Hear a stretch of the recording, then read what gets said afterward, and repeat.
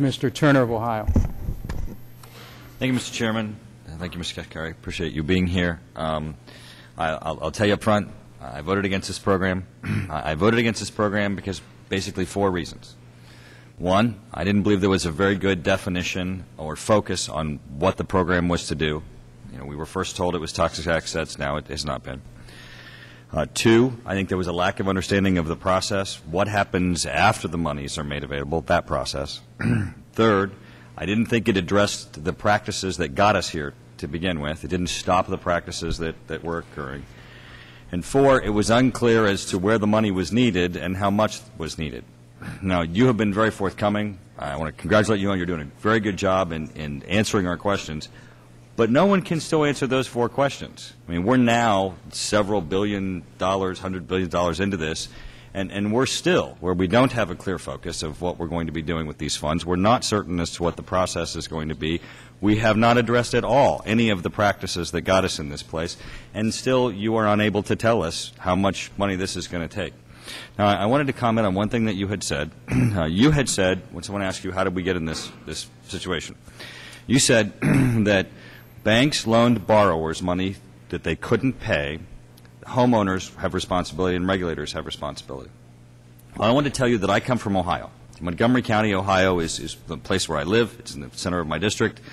And we have the foreclosure crisis, and we've had it for over a decade. It's been about 27,000 foreclosures have occurred in my county since the 6.5 years that I have been here in Congress, of a county that has a population of around 500,000. Unbelievable numbers of foreclosure. I believe that it's not just that banks loaned money to people who couldn't pay. I believe, from the experience that we've seen in our county of people who have tried to address this issue, that it's actual structural issue. It's a leverage ratio. That predatory lenders and subprime lenders were actually targeting homeowners and loaning them money that was in excess of the value of the home, which of course results structurally in a situation where, when there's financial stress, that you have to go to foreclosure. If you have no equity, you have no option other than to go to foreclosure.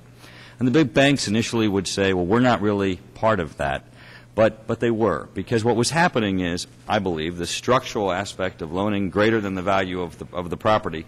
People didn't care because they were selling these things as securities on down the stream. So they didn't care if it was a workable loan or if the asset was overvalued, because in the end they weren't going to get stuck in the musical chairs of these assets.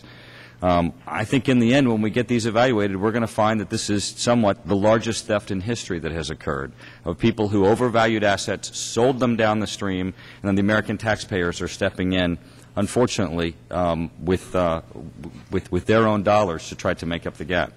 Now, here's my concern specifically about an issue that was alluded to in the beginning of this discussion. Some of the monies that are being provided are going to appear to assist in transactions where the money is leaving the country. Now, I think, everybody up here understands that there are international practices of the flows of capital, and that needs to happen for our economy to be successful also.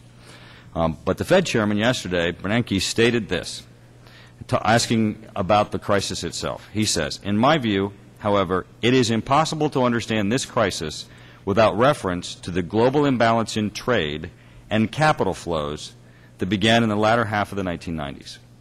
Well, back to my concern about the practices haven't changed. One of my concerns is that the manner in which this is occurring does not have any protections or requirements that the dollars address the issues of our economy, and that large portions of these dollars are leaving our economy. That would put us on the wrong side of the ledger, and in the same types of practices that Bernanke just said are underlining this. We know that you can't, in providing dollars, stop international flows of capital. We don't want that.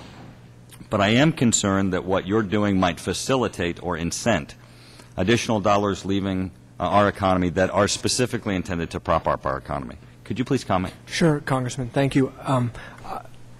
I didn't catch all of Chairman Bernanke's remarks, but I believe he's referring to many economists think that there's been a glut of savings around the world in developing countries, and it's been coming into our capital markets. So the cash has actually been flowing the opposite. It's been flowing to America, which has given us very low borrowing rates and encouraged us, some would say, to take on more debt, maybe more debt than we can afford. And so I think we have to be careful, especially right now. We want all the capital we can get to get through this crisis, and we need to let the global economy restabilize to a new equilibrium where savings and all of these things are balanced. So I take your point. I hear it. I agree with the spirit of it. I'm just offering a word of caution about saying, let's stop money flowing in this one direction because it'll end up stopping it coming back the way that we want it.